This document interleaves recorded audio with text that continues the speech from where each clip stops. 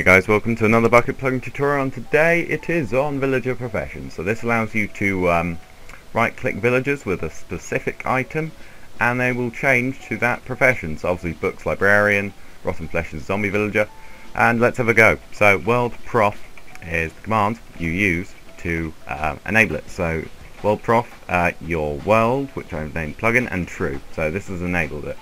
So let's make a zombie villager to begin with. Right click it with rotten flesh. Let's make a librarian. What's redstone? Priest. Diamond goes to blacksmith. Raw steak goes to butcher. And wheat goes to farmer.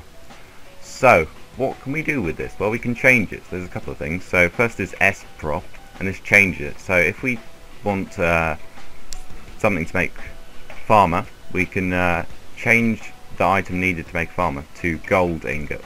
So you have to write it in a specific way using the enum of Minecraft IDs, which I'll leave a link to. So see this librarian, let's right click him with the golden ingot and he'll be a farmer. And the final thing is C prof, which says whether one of the items is used up. So let's set that to true. Hopefully when I right click these, it will, it gets rid of one of my items. So that means people just can't spam it, which is cool. Gets rid of them. So this is a really cool plugin, works really well. I've got no problems with it, no errors.